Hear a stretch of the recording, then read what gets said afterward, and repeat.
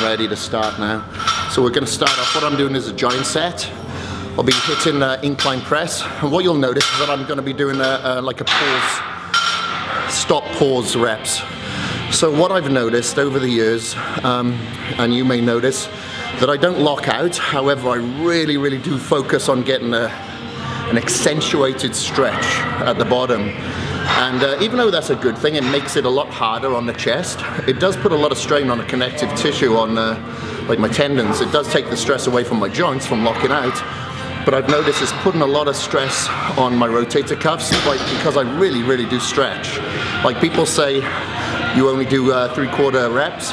Yeah, but you should try to stretch as far as I do. And it's pretty tough. And now I'm gonna venture away from that a little bit now, just to take away stress from the joints and start stopping about an inch above that. However, I've got to start sending those signals to my brain now.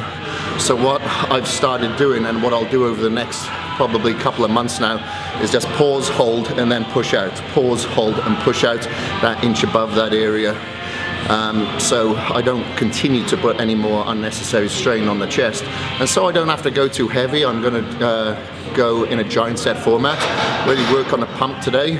So I'll start off with an incline dumbbell press, straight onto the flat dumbbell press, and then I'll go decline.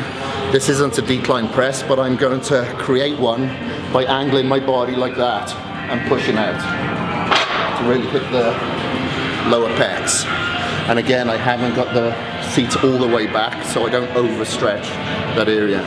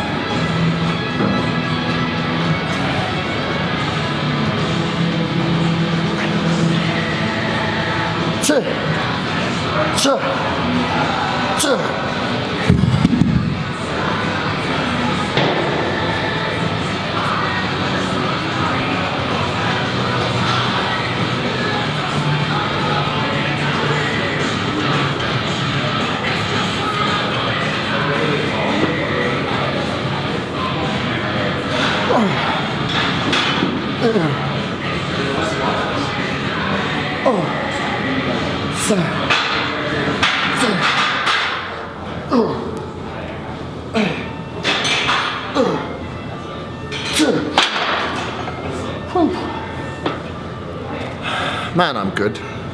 I selected the perfect amount of weight there, so exactly where I wanted to target. 20 reps, rest pause on the incline with the 100s, and then 15 rest pause on the flat with the 60s, and then 10 reps rest pause again on the decline on the snorkeless machine with 245s on each side.